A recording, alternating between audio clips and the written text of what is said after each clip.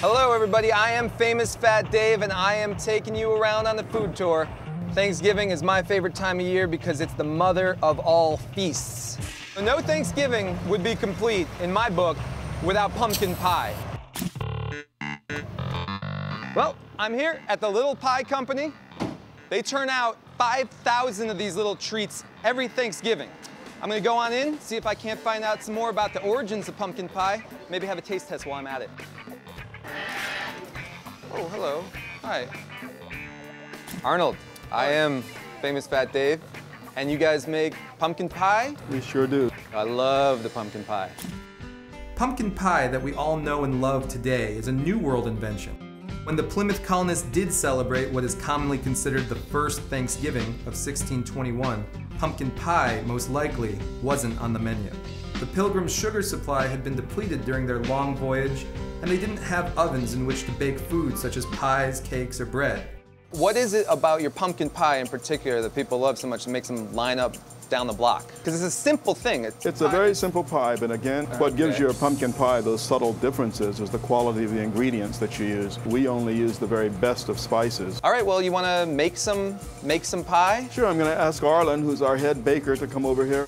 Let's do it. Yeah. Okay. This is a pumpkin puree. This is the first thing going in the mixer bowl.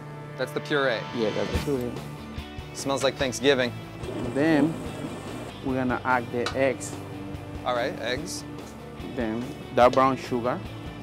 All of it. All of it, yes. So the white sugar, the brown, Okay. there's a lot of sugar combined, The white next and day is brown. the cloves.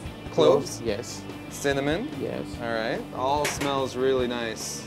And the ginger. Ginger. That's, I was not expecting ginger. Salt. Salt. The evaporated milk. Evaporated milk. Vanilla makes everything taste nice. And that's it? And then pour it into the shell. And then we put Then it in into the oven. And then into my belly.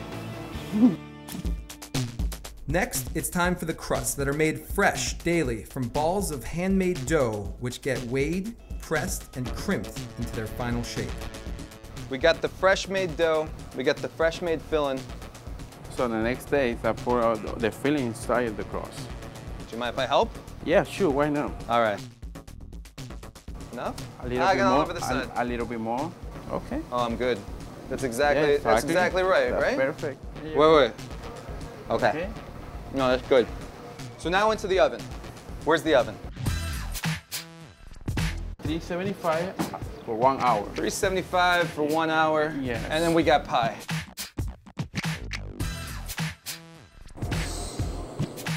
All right. Now it's time to chow down. Part of being a baker is also being a taste tester. It's delicious. Happy Thanksgiving. Happy Thanksgiving.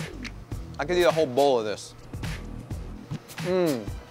That's pumpkin pie, and that's holiday food.